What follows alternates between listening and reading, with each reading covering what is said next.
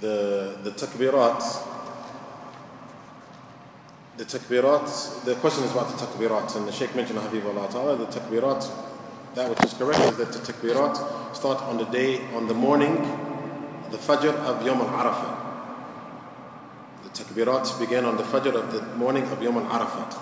And the Shaykh mentioned, Habibullah Ta'ala, that it is legislated to do it in the masjid, it is legislated to do it on the street, and the takbiraat are done until the last days of Tashriq, which is the 13th.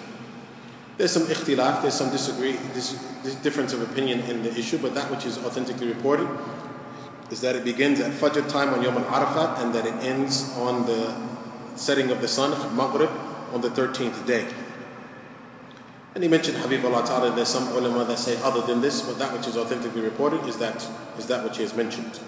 And then he mentioned the way of the takbiraat, about saying Allahu Akbar, Allahu Akbar, Allahu Akbar.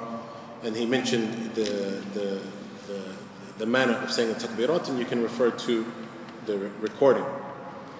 Then he mentioned, Habibullah Ta'ala, and the issue of the takbiraat, it is tremendous. The issue of the takbiraat, or the saying of the takbiraat is tremendous, because you are declaring that Allah is greater than everything. And this is going to actually come in the last chapter of Kitab al-Tawheed, where the Prophet ﷺ mentioned about Allah Azza wa Jal. And in the Quran, it is mentioned about Allah Ta'ala, what He will do on the Day of Judgment, as-samawat matwiyatun bi-yamini, that Allah Azza wa Jal, the heavens and the earth, Allah would fold them in His hands as if it is paper. And He also mentioned in the Quran that the earth would be grabbed by Allah Azza wa Jal. So you look at the size of the heavens and the earth, the fact that Allah Azza wa Jal would fold this in His hands and grab it with His hands, this is tremendous. So Allah is greater than everything. And it also took place that Yahud, a Jew, a monk or a priest, or he came to the Prophet ﷺ and he confirmed that they had this in their book, that Allah would grab the heavens and the earth in His hand.